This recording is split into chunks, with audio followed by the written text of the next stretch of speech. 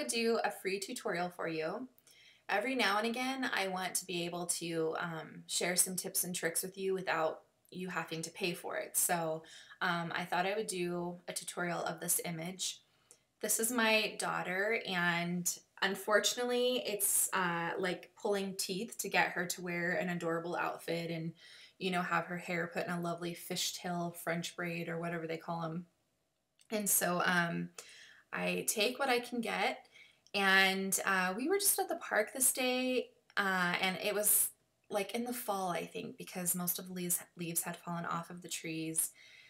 And she had brought this big teddy bear with her. So I just got her to sit for a few pictures. And, you know, obviously her hair is completely windblown and she's wearing like her outfit probably doesn't match. I think she's wearing like cowgirl boots and black pants here with a sweater. So nothing fancy, but I thought maybe you could take some tips and tricks from this tutorial and apply them to your beautiful styled images with amazing hair and beautiful dresses, or beautiful little outfits for boys or whatever it is you do. So I basically just adjusted the white balance, and there was a big, over here, there was a big brown splotch, and I removed that out of the picture. And so the first thing I'm going to do is I am going to duplicate this layer. I will let you guys know right now that I am awful at shortcuts. So everything that I do, you can do as a shortcut. I always take the long way. I don't know, that's how I've been my whole life. So I'm going to duplicate this layer, and then I am going to go to Edit, Transform, Flip Horizontal. And basically what I did is I wanted to put this section of trees over on this side. So I am going to create a layer mask, and then I'm going to hit Command I, and it's going to turn this layer mask to black. So basically it's going to hide everything. And the way I reveal it is I take a white soft brush, I click on this black layer mask, and then with my opacity at 100% and my flow at 100%, I'm just going to paint it on. Now, as you can see, I don't want her showing there, so I'm just going to go back with a black brush and hide that area again, like so. And now I'm just going to flatten this image. I'm just going to go through actually one more time and just make sure I have everything pretty good. I think I might come down here. Let's see. I may not like this. We'll find out. Yeah, that's okay. I'm just going to, yeah, I think I'm going to actually just keep it how it was. Okay, so actually, you know what? I'm going to take my white brush again and just barely go right here on this lower half. And then take my black brush and reveal that part of the teddy bear again. Okay, so now I'm just going to crop it and just kind of straighten it up a little bit, like so. Now, the next thing I'm going to do is I'm going to flatten this image. And I am going to take my eyedropper tool, and I'm just going to kind of give this a, I don't know, some people call it the no blur. I'm going to click on just a color. I don't know which color I'm going to use yet. Maybe this blue or this kind of creamish white here. I think I'll try the blue. And I'm going to go to Layer, New Layer. And I'm going to bring the opacity of this layer down to around 15. And I'm just going to paint that blue color over the image, kind of over this background area here, like so. And actually, I think what I might do here is I'm going to create another layer. So I'm going to go to Layer, New Layer. I'm going to click on my background image, and I'm going to take my eyedropper tool, and I'm going to click on this white. And I'm going to go back to this top layer, take my brush, and it's at 100% opacity, which I'm not going to want, but I'm just going to paint over this white area up here and then lower the opacity of that layer to my liking. I think I might even do a little bit of that color in here. And I'm going to lower the opacity of my brush down to around 42 and then just kind of go in here and do it. Like so. Okay.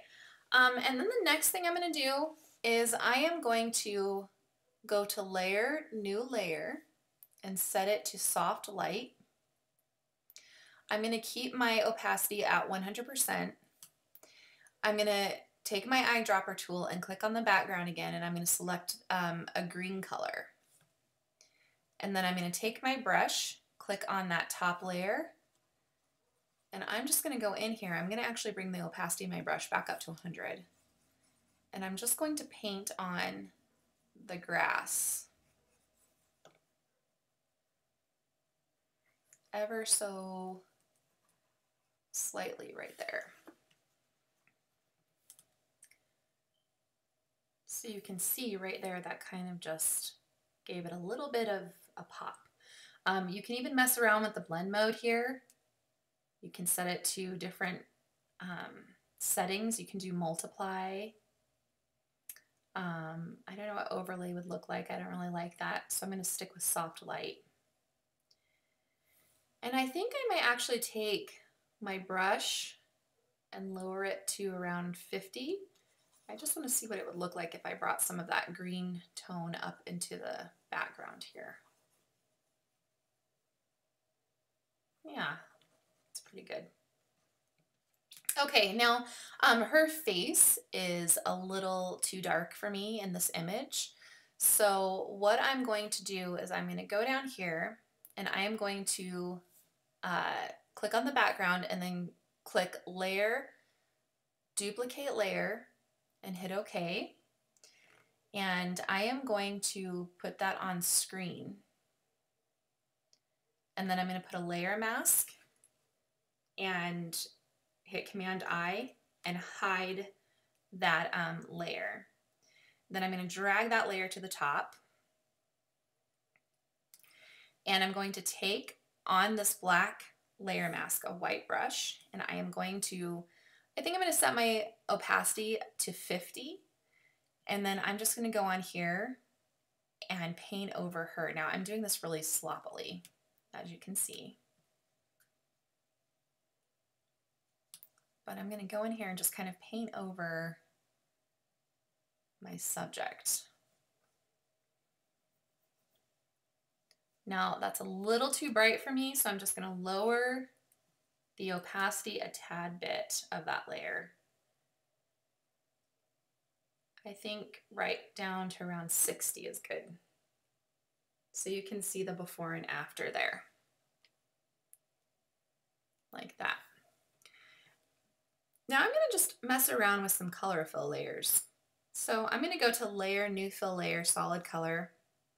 I'm going to set this to around 20% and keep it on the blend mode of normal. And I'm just going to mess around with some different colors and see what I like. I think I might try more of an orange. Ooh, that's kind of pretty.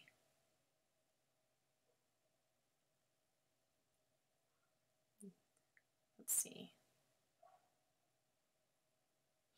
Maybe I'll do that one. I think I'll do that one there. It's kind of like a peachy color. And I'm just going to go on this white layer mask and I'm going to erase the effect off her skin, but not too much. So I'm going to switch this box right here. You can switch them from black to white. I'm going to switch it to black because I'm working on a white layer mask. I'm going to keep my opacity at around 50, and then I'm just going to go over my subject and just very lightly paint that off of her, like so.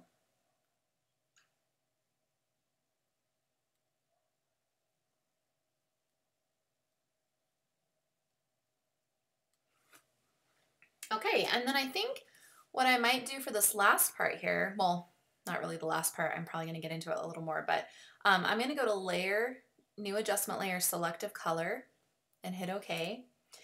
And I'm going to go over here to, let's try the magentas. And I'm just going to mess around with the colors on her shirt and just see if there's a color I like better. I'm just going to mess around with these sliders here.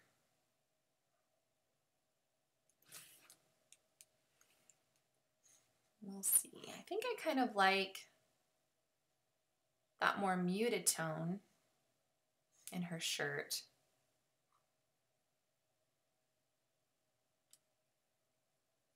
I'm going to go up to the reds as well and mess around with those. Now I'm just worrying about the colors in her shirt. I'm not worrying about anything else. Okay, so I'm going to take that selective color. I like that. You can see, if you want to pause the video, you can see what I did with each one of these magentas and reds, the settings that I used.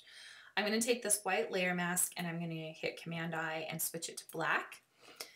And then I'm going to take a white soft brush set to 100% opacity, and I'm just going to paint over the areas of her shirt that were that real magenta color. Now obviously if you're doing this, you know, for an actual print, you want to be very meticulous, but I'm just showing you guys for the sake of, you know, getting through the video. I think I'm going to go in here and do the bear's ears a little bit and his paws.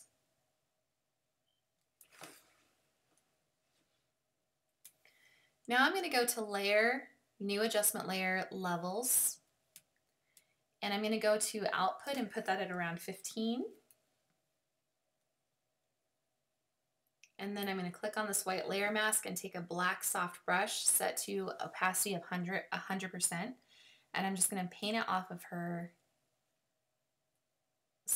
face and skin.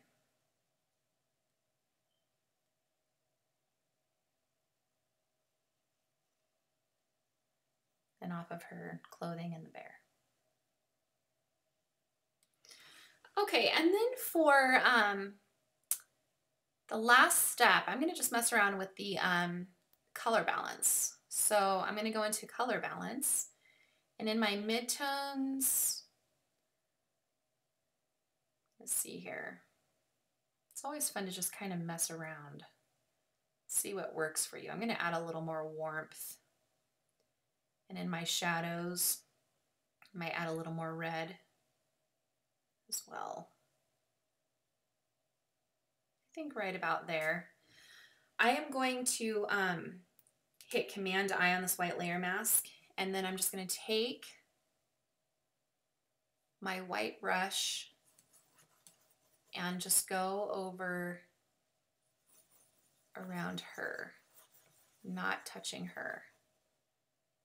Like I said, if you were doing this, you know, for a print, you would obviously be very meticulous about what you're doing.